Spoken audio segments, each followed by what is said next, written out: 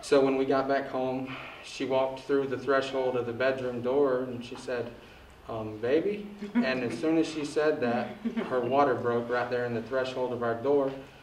So I helped her get into the bathtub because, I'll be honest, I didn't want to mess my bed up. And so we get her in the bathtub and she starts further dilating and progressing with the delivery. So I go ahead and I called the paramedics because I knew I couldn't deliver, hold the baby, clean up, cut the cord, and just do everything all by myself. I was going to need some help. So I called them, got them ready, got my son William here situated in his little bouncer so that he wasn't going to be in there messing with anything. And roughly about 22 to 25 minutes later, Josiah was born. And about 2 to 3 minutes later, Patrick here walked through the door and cut the cord for me. Great.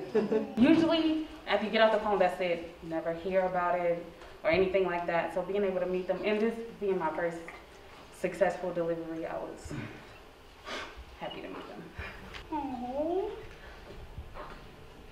He said, I'm a hungry fellow.